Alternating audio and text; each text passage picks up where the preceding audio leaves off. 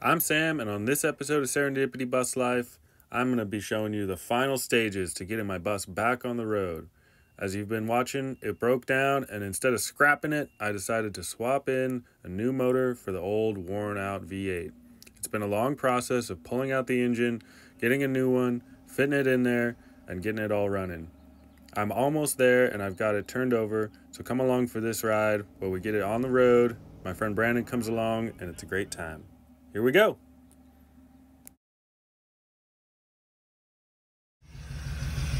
Well, the good news is that it runs. It's shaking around, it's got an error code, but it's not leaking oil. It was at first. As you can see, it's a couple hours later, and I figured out it was the crankcase ventilation was lacking. So I'm gonna go ahead and shut it down. Tomorrow I'll get into it a lot more. I'll be able to actually have it running. Right now I'm gonna bleed the brakes some more. It's been a long road.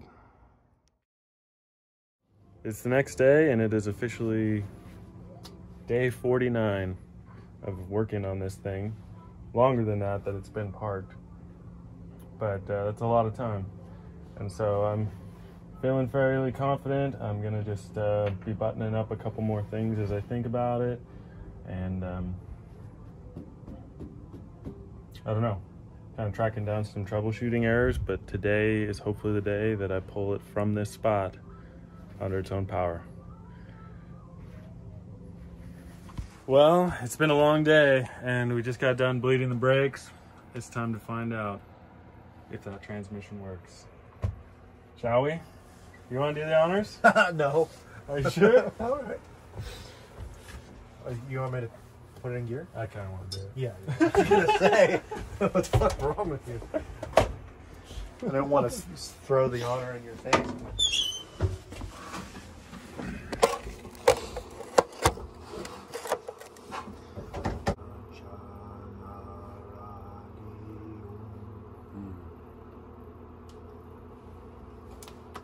Here it goes.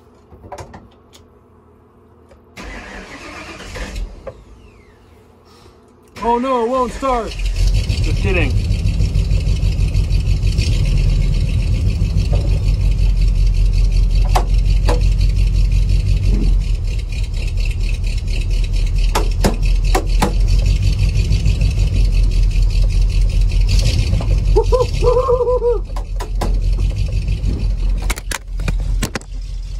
Whoops.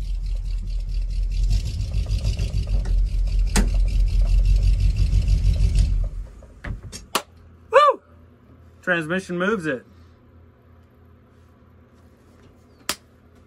All right, so can check that fluey, and I mean, I think it's no reason to try to be getting out onto the road and then getting stuck this late at night. So that's a job well done, and tomorrow, like, I could drive out of this driveway.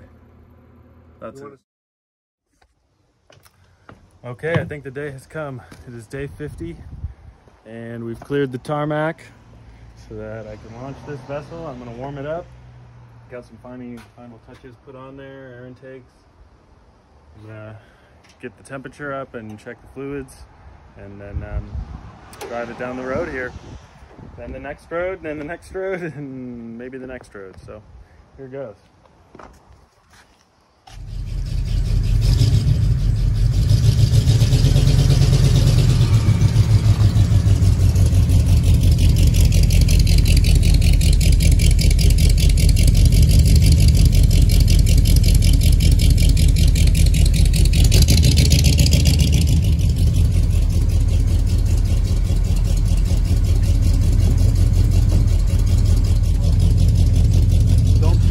It's definitely shaky, and I didn't even feel it in the steering, but just right there initially, I don't know. I mean, that could be a real drivability problem if it continues. So What's the matter? Oh, just that ignition problem or something is just causing it to run rough, and it's like shaky, and I feel it through the wheel.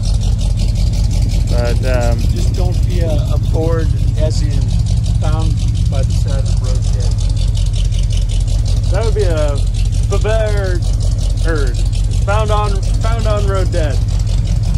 On the road, dead. Thanks. Oh, it's no different than your tractor. Yeah, I got all the confidence in the world you can handle it. You want me to move? Should I get out of the way? I'm feeling good about it. Okay. Go ahead, just make it short and sweet. First time out. Fire extinguisher. Smoke. Do you want me to bring my fire extinguisher too? I think the hesitation says yeah. No, I'm so used to how it was. Oh man. I don't remember it being that much quieter. I think, was it? You think your other bus was quieter? No, it's definitely about the same from outside, but with this all sound deadened, like I don't know how to hear it from here. Now I hear it from outside. It's just nice. It's so quiet. Yeah.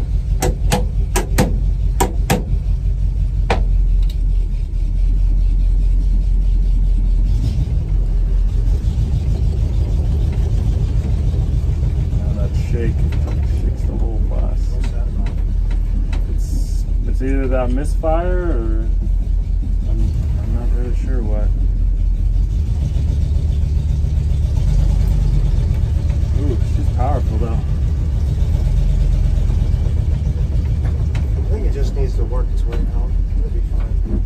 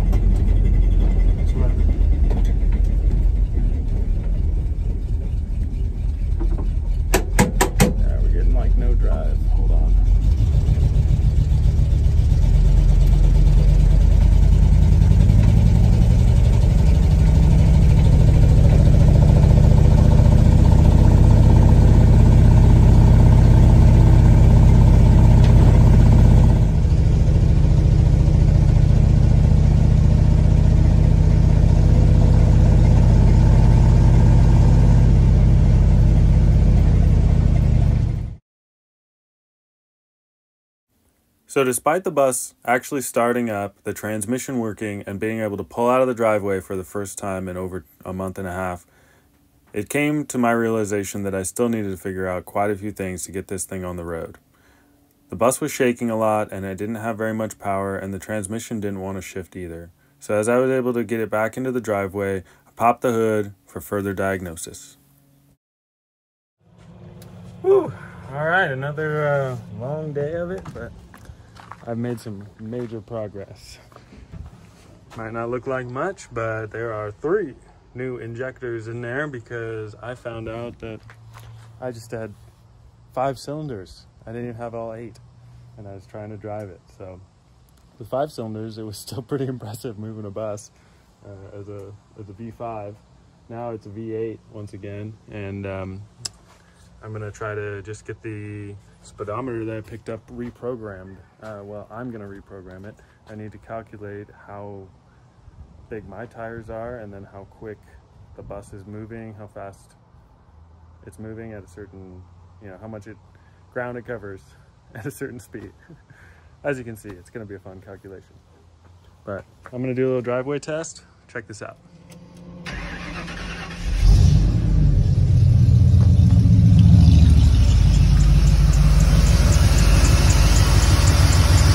No shake. Pretty awesome. At this point in the project, I really thought I was just ready to hit the road, but it turned out I had one more big challenge. It was the day I wanted to leave, the day Descend on Bend was beginning, and Brandon had to hit the road to head that way himself. I started up the bus, but I just could not get it to shift going down the road. So I pulled back into the driveway and had to reprogram the speedometer once again, as well as make a custom vehicle speed sensor to mount to my drive shaft. I got it all hooked up, started up the bus, and finally it was running and ready to go. It was a long day, it was a long project, but the rewards of being back on the road were right at my doorstep. Okay, it is officially Friday. It is Labor Day weekend. I'm gonna head to Descend on Bend because yesterday I didn't film at all, but I got my VSS figured out. Turned out there's no pickup in the transmission, and I had to make my own. So I'll do a little video of that once I feel like it. But right now I am late for getting to where I want to be, and got about 2 hours to drive. Got things to shake down, got to figure some stuff out. So here goes nothing.